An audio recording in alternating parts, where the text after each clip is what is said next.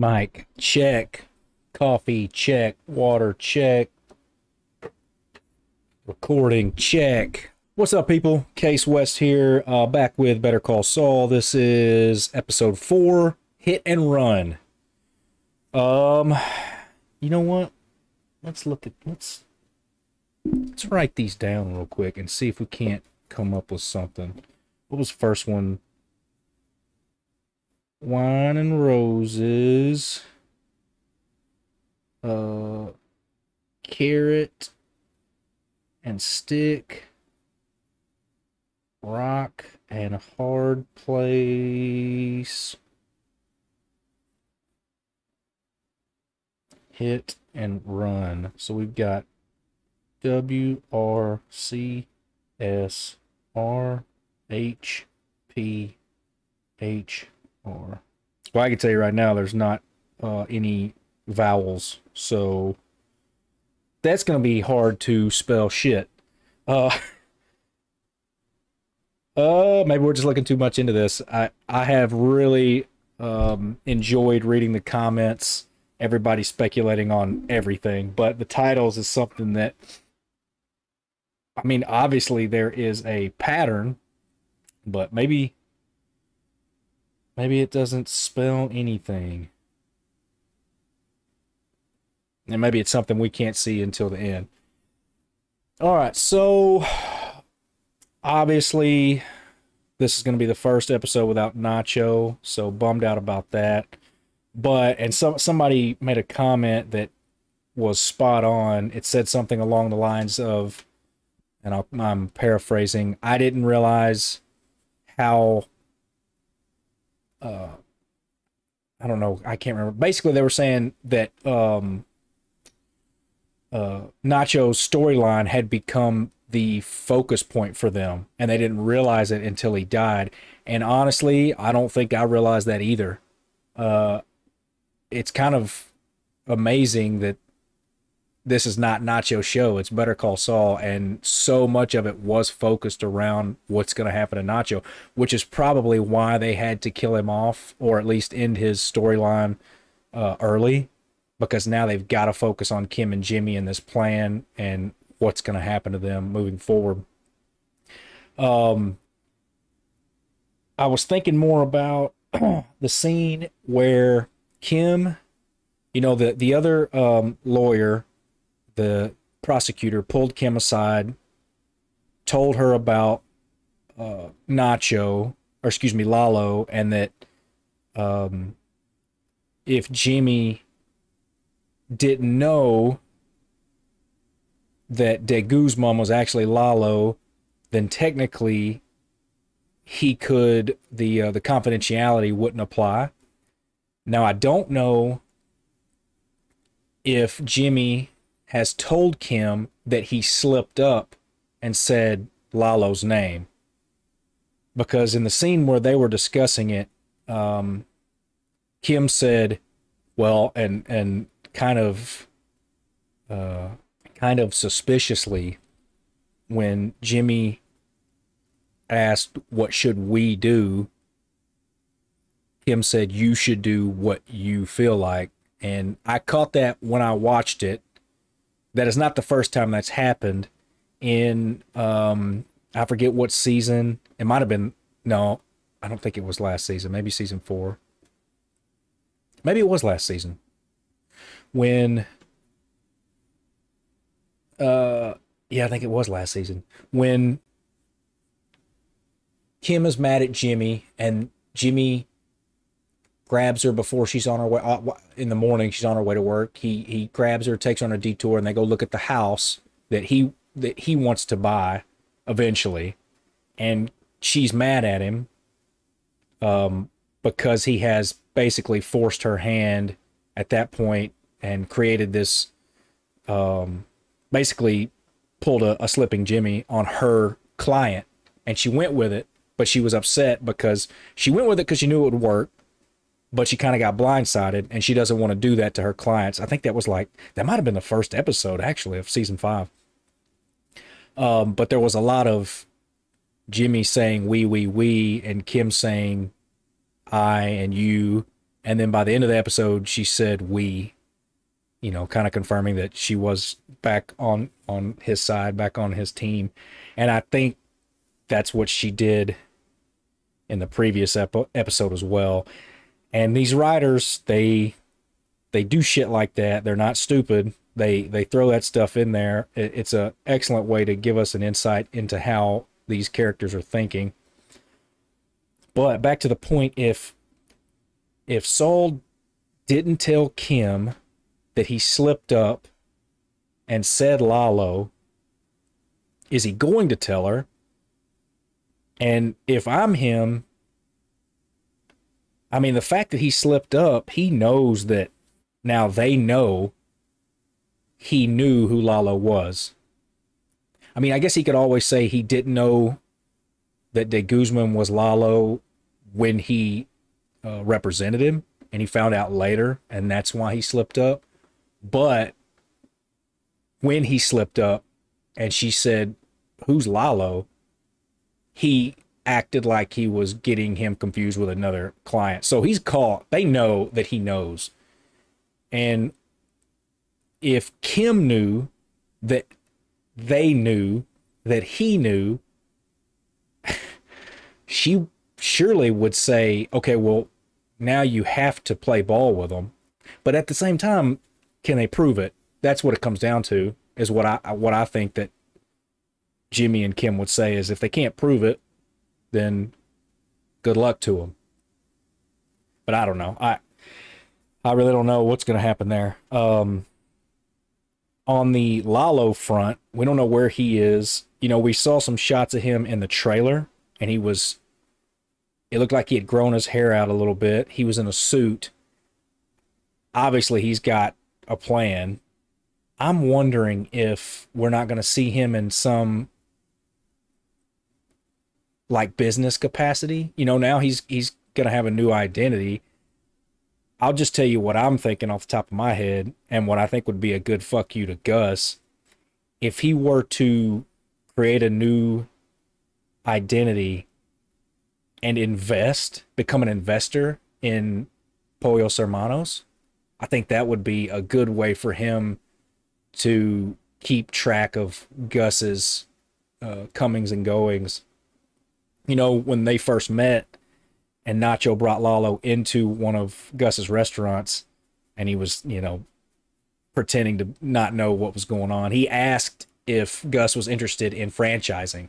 So I think that would be interesting if he showed up in that capacity, and maybe it became an investor in, and maybe not even in his restaurant, maybe in what's the parent company? Madrigal Electromotive, or Madrigal, I don't know if, whatever the parent company's called.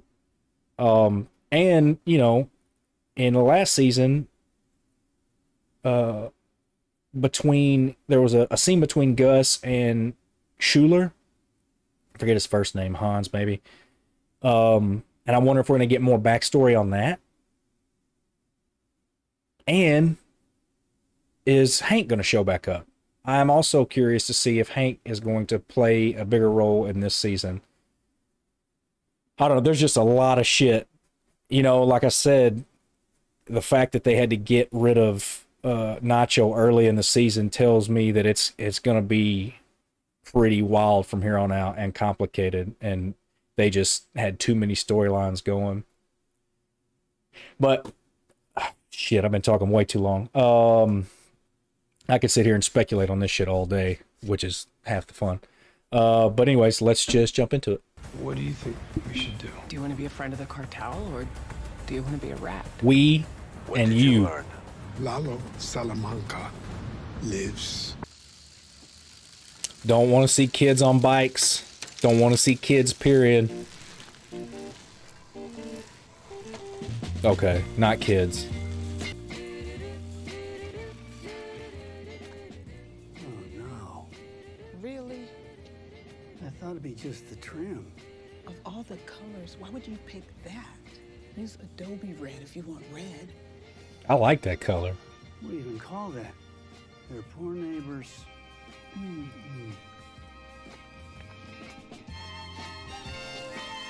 I like that color.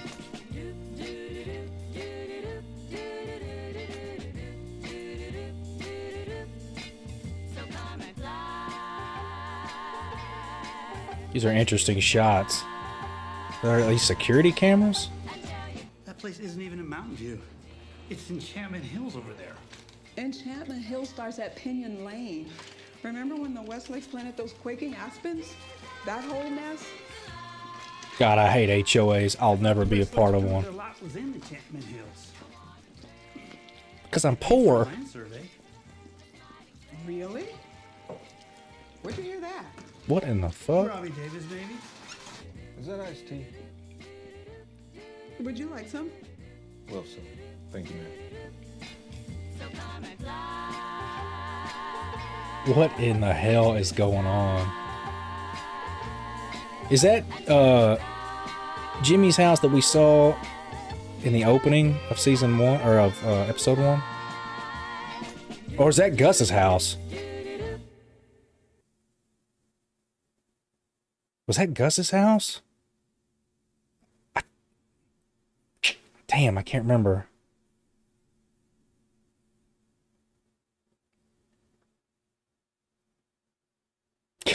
What a good opening. Hit and Run, I wonder if that has anything to do with season 1, episode 1. When Tuco's grandma hit and ran.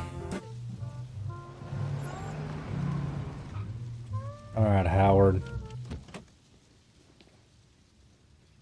You gotta know that they're up to something. Cheryl still won't talk about anything important. You tried what we discussed? Yes. Yes, I did. But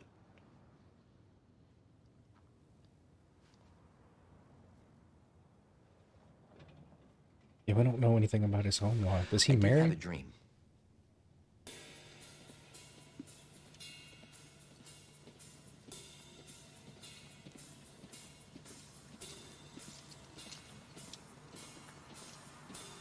Oh, that's Jimmy. I didn't even realize it. He looks ridiculous. That's hilarious.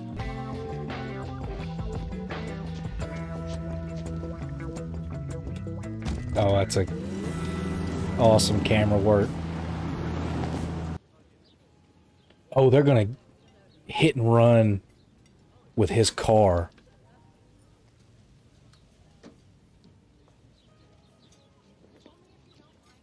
Are they gonna get the 2 skateboarders? Kim. Oh, shit. Any traffic? Oh, this makes me so nervous. Beautiful.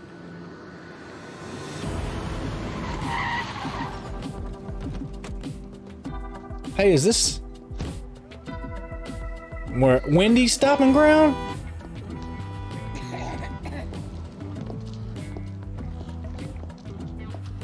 Is that her? Hey, hey, hey, hey! That's her? Come on! Disgusted. I put 2 quarters in. I will buy you an entire case when you're done. Here we go, right in.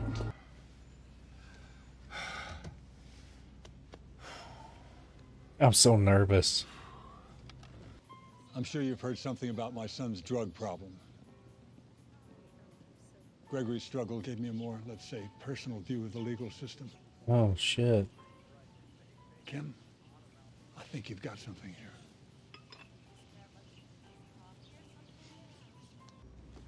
Damn, so his son... So he's got a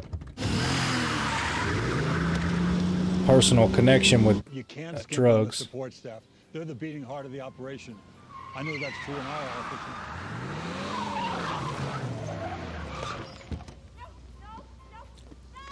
Jesus. You son of a bitch! You twisted, deadly piece of... That's fucking hilarious.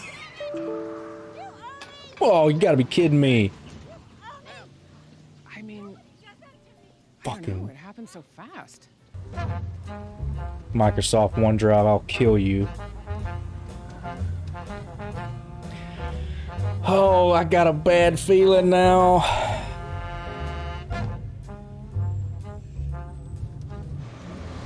Yeah. Yep.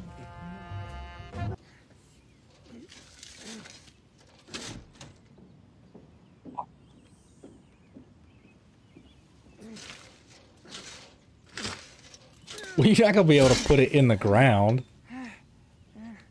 No way. No way.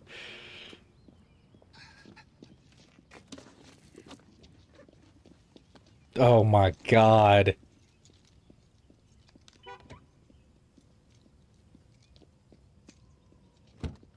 He didn't even notice.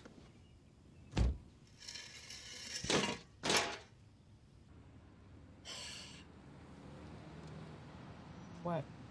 5-0. That kills business for the rest of the day. Always hassling me. Oh, that's the car that Undercover cops? Yep. was following them. Well, listen, if you ever have any legal problems, give me a call.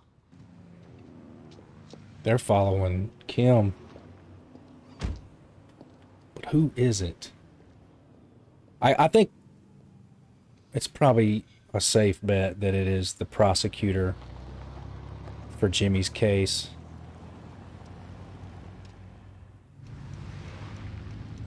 For Lalo's case. They're definitely following her. All I'm thinking about is I gotta stretch this out until you get there. But then, I don't know, I kind of got caught up in it. And then Cliff went for it. I mean, like, really went for it. What does that mean? Like money? I don't think he'll write a check himself, but he knows people. And I think he'll deliver. You're kidding. I know. How great is that? This is unbelievable. So what was the... Are we on a roll or are we on a roll? Jeez. What was her offer?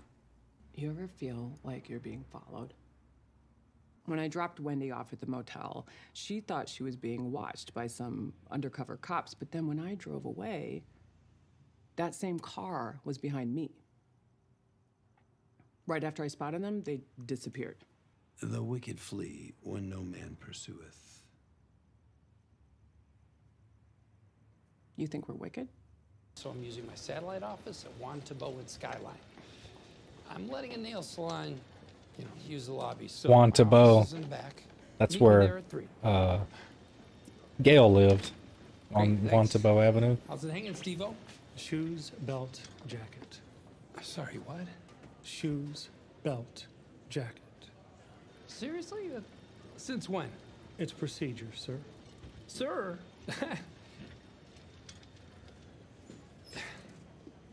They're on your ass. What is this? A hearing change request form. Hey, come on, it's me. They're on his ass. Somebody put the word out. I'm sure it was the prosecutor. Hey, Hannah Banana. Pay yourself. Damn, they are pissed. What's up?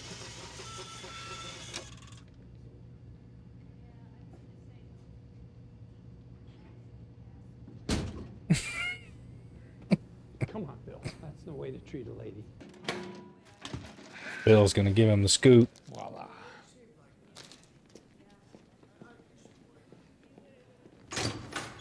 What the hell is going on? I liked you better when you were just a regular bottom feeder. But this, This? What is this? I understand advocating for your client. Deep in my heart, I get it. But you scammed the court. You scammed the judge. And for what? To get a murdering cartel psychopath back out on the street? It's just wrong. It's a lot Uh-oh. of big talk, Bill. Prove it. Prove it, Bill! I wonder if we're gonna see You a don't want to go back to county, do you? flashback to Chuck. Okay, so the meetings? I'll go. Great. It's about time Chuck had a word I'll in this see show. you Tuesday, 9 a.m. sharp. There it is.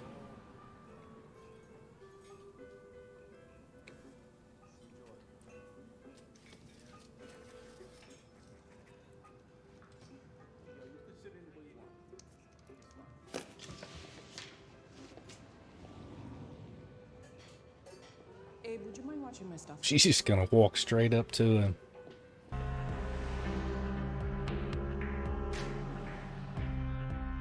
I feel like I recognize the guy on the right. Are you following me? What are you, APD?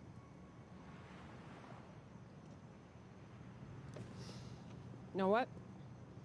I think you're following me. And if you're not going to identify yourselves, then I'm calling in your plates because I feel threatened. Sorry if we've disturbed you. You have a nice day, man.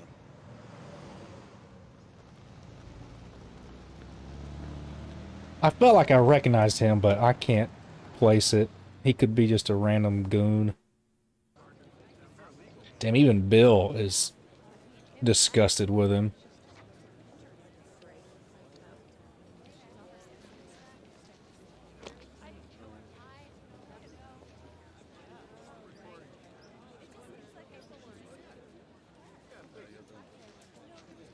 Dante. See you then. Yeah, he's gonna start getting all the business All good with now. Speedy justice for you. Yeah, yeah, I do have an opening today. Oh, hold on, I'm getting another call. Colorful. That's Who's here all. to see Saul Goodman? What was his name? Skis? You're Saul? Yeah.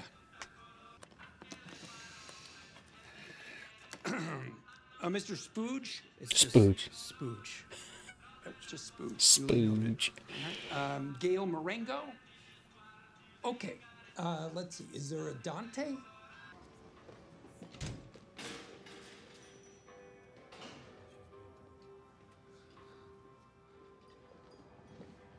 All done for today? There you go. Just keep it, Shelby. Thanks, Kim. See you tomorrow? You bet. They're gone. I'm sorry? I thought that was him. The two men that were following you. They're gone. Thought that was him in the background, but I was like, it's just another bald guy.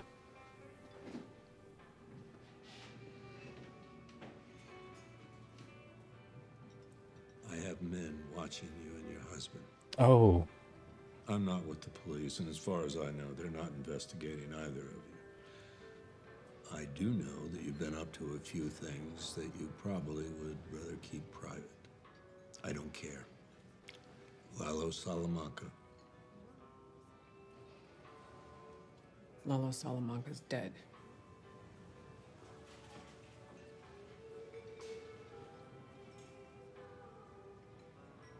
He isn't. We're watching anyone in my contact. That includes you and your husband. Most likely he'll never reach out. He's got bigger fish to fry. And who do you work for?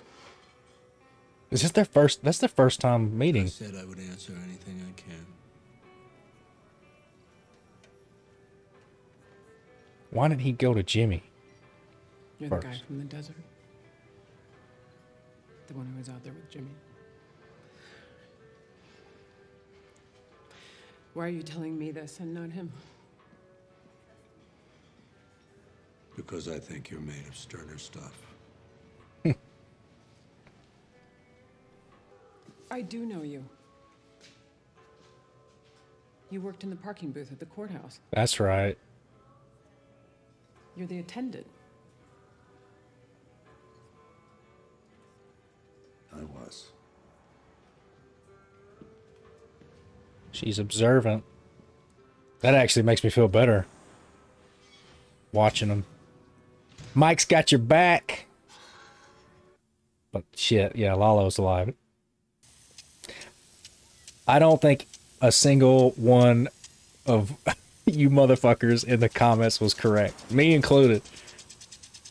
Nobody said Mike. Yeah, this is Gus's spot. Okay, so somebody's watching Gus. Is it Gus's guys? I guess it's yeah, Gus has got people watching his house. That would make sense.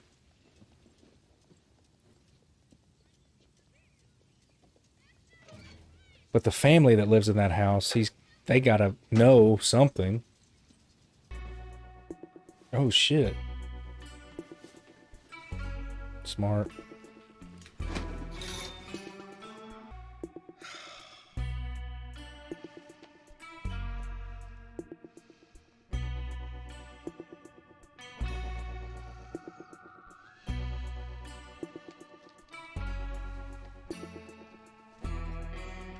He's getting tired of living like this, I guess, in fear.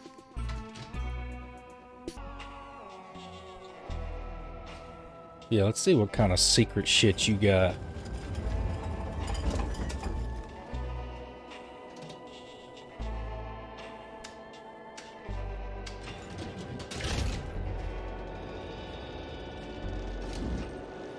So cool.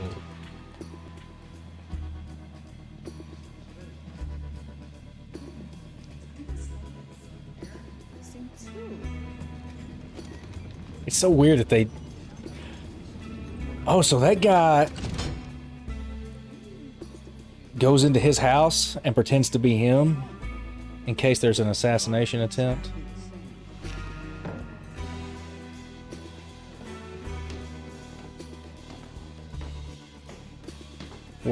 So he doesn't even live there. He lives next door.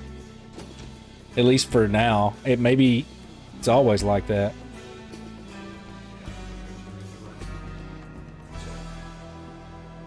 That's so awesome.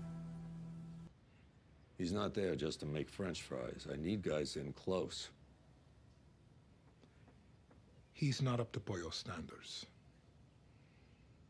I'll find a replacement. Oh, so that's hilarious.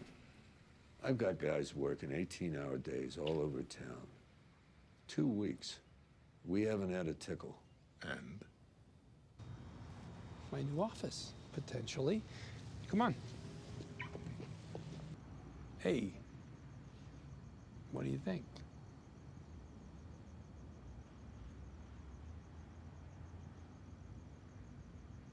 It's small. It's dirty. And this whole place smells funny. But the courthouse is 5 blocks away. You can't get to MDC without driving past. Parking is good.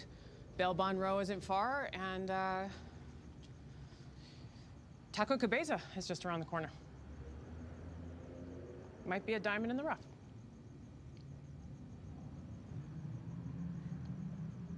Just promise me you won't move the toilet. Why is she not telling him, though? There it is. All right. And why wouldn't Mike tell him? Like, what is the point of keeping Jimmy in the dark for either of them? Oh, shit. Fuck. Okay, that... Why was that titled Hit and Run?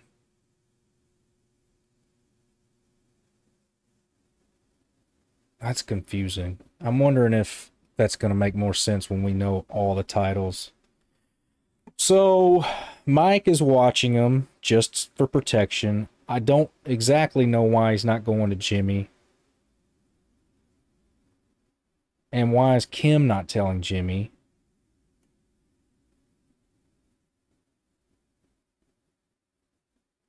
But now Kim should know that Jimmy should not rat. Well, maybe now she's more worried and thinks he should rat. It's going to be interesting to see what Kim thinks Jimmy should do, knowing what she knows. I like the scene with Gus going into the other house. I'm wondering if that is new, or if it's... I'm thinking it's new now that Lalo's out, or now that Lalo's possibly looking for him. The couple, though, I'm wondering if, I guess maybe he just paid them off. Maybe they really do live there. They didn't even acknowledge his existence, which is so odd. Surely they'd have some fucking questions. And I mean, if those are his real neighbors and he's paying them to do this, that puts them at danger. He can't, you know, he's now exposed himself that he's into something he shouldn't be into. So maybe they were part of it from the get-go. Maybe, I mean, yeah, that underground tunnel, he didn't just fucking build that. That's got to be a part of the plan from the beginning. What else?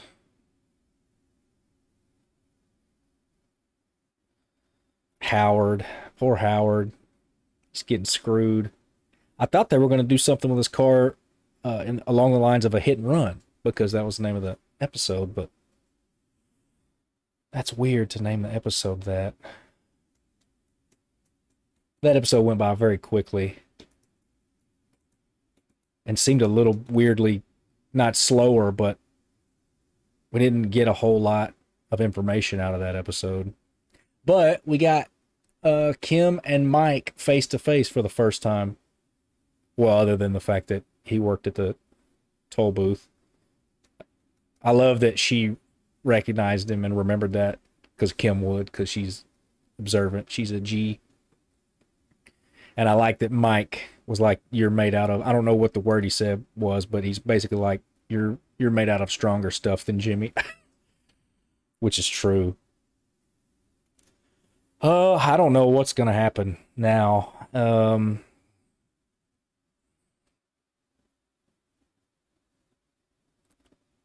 Now, when is Lalo going to make his move? What move is he going to make? And everybody seems to pretty much believe that Jimmy knew that he was a cartel, that he was defending somebody from the cartel and a murderer. They're all treating him like a pariah, if I use that word correctly there. I don't think he cares now. I think he did, and then he got paid by a lot of customers, so I don't think he gives a shit anymore. And I don't think they can prove it anyway, so I don't know where this goes from here. Nobody guessed that was Mike's guys in the comments from the last episode. Nobody guessed that correctly, including myself. Which is something I love about this show. I mean, the writing, you never really know what the hell they're going to do. Well, I guess that's going to do it for me, guys. Feel free to like, subscribe, and comment, and I will catch you on the next one. See ya.